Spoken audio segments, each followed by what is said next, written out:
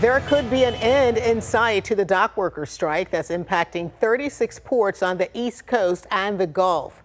The International Longshoremen's Association, the union that has been on strike since early Tuesday, has reached a tentative deal on wages. Union members are expected to be back on the job tomorrow.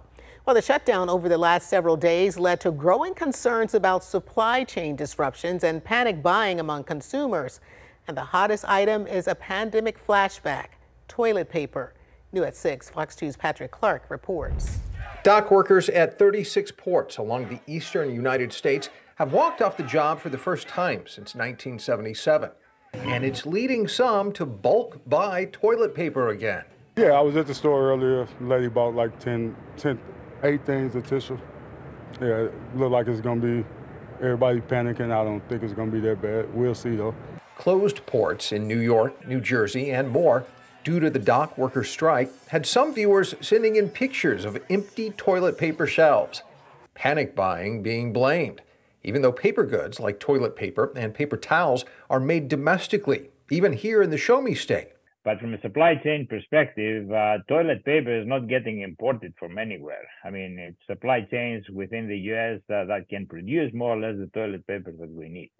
So even a week or even a few months of a strike is not going to affect toilet paper. It will affect other goods, but it will not affect toilet paper.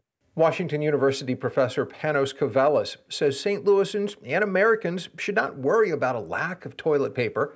But if the strike goes on for more than 2 weeks, produce will be the first thing consumers will notice, along with the supply and price of coffee and cocoa. It's probably any fresh produce that is coming from Latin America or other parts. I mean, bananas people are mentioning. So yeah, I mean, we will start seeing that we don't have as much inventory of these kinds of fresh produce, Mike. And the professor of supply chains and technology says panic buying isn't necessary. Yeah, you know, I think people get a little bit out of shape when they are faced with what perceived scarcity. But I think things are going to be okay. We got through COVID, and we kept ourselves clean. We had enough toilet paper. I think this would be okay. In the Central West End, Patrick Clark, Fox 2 News.